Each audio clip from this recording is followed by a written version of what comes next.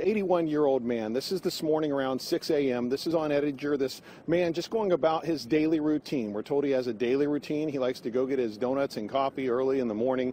That's all he's doing when this happens, what you're seeing on the screen right there. This man comes out of nowhere, cold cocks him, knocks him to the ground, and then continues to beat him once the man is on the ground. But there is at least this decent video of the suspect. Take a good look at him. Police want anyone who thinks they might know who this guy is to contact the Santa Ana Police Department. Again, this happened on Edinger here in Santa Ana around 6 this morning.